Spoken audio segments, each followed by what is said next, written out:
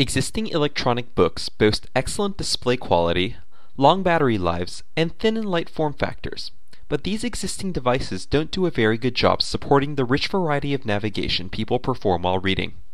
In addition to proceeding linearly through a document, readers also perform local navigation tasks like flipping back to reread content, and also expanding their reading area to get an overview. Readers also perform global navigation to find a specific location in a document. Other tasks require inter-document navigation, in which readers interact with multiple documents at the same time. Using an iterative design process, which included paper prototypes, instrumented props, and high-fidelity prototypes, we explored how having two displays can better support the navigation tasks associated with reading.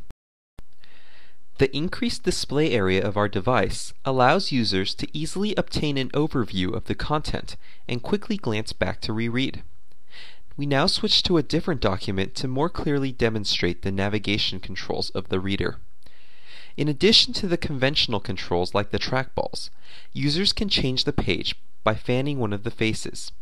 This allows for a more lightweight style of navigation that does not require the user to locate small controls.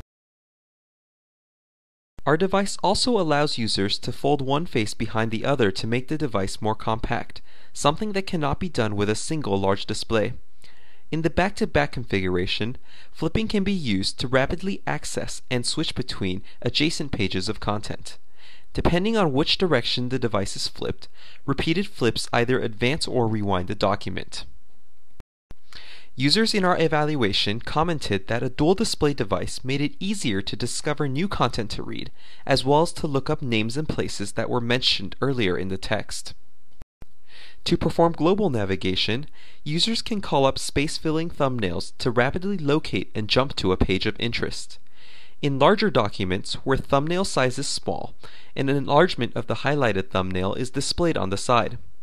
Pressing down on the trackball changes to the highlighted page. To facilitate working with several documents at once, the faces of our device can be split up into semi-independent displays. Different documents can then be viewed or compared simultaneously without having to switch windows. Detached faces can be arranged in a convenient and ergonomic fashion suited to the content at hand. One situation where this becomes useful is when viewing documents with different aspect ratios.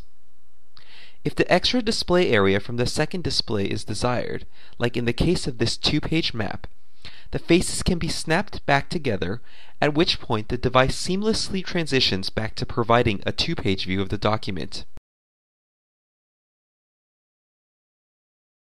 In this video, we have briefly highlighted some of the different types of navigational activities people perform while reading. We've also demonstrated several features that take advantage of the unique properties of a dual display reader to support these activities. We believe these features illustrate why dual display devices offer a promising means for improving the electronic reading experience.